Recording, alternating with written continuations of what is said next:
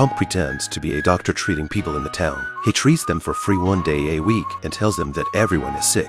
He looks so professional that many people came to see him. The long lines at the clinic caused the town priest to get upset. The priest was jealous when he saw his flock crowded outside the clinic.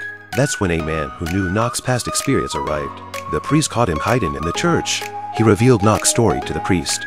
He said Knock used to be a gambler with only a little knowledge of medicine, but now he's here to cheat people. Meanwhile, Mary was diagnosed with a lung disease. To treat her, Knock sent him to a hospital in the city. But it didn't last long. Mary wasn't cured. She died.